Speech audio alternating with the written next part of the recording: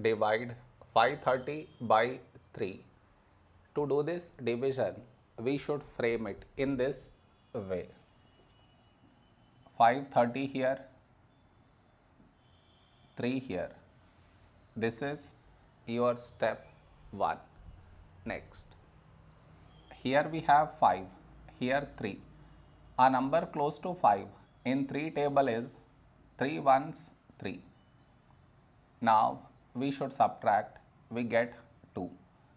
After this, bring down the beside number, so 3 down, so 23. A number close to 23 in 3 table is 3 sevens 21. Now we subtract, we get 2. After this, bring down the beside number, so 0 down, so 20. A number close to 20 in 3 table is 3 6 18. Now we subtract, we get 2.